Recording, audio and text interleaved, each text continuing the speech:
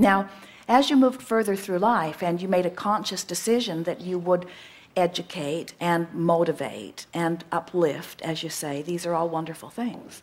But the world doesn't need someone to teach them how to focus desires, because their contrasting environment is causing them to fill their vibrational escrow full of all kinds of things. But when you are doing that thing that you call motivating or inspiring or teaching, what you're really doing is soothing their disbelief into believing more.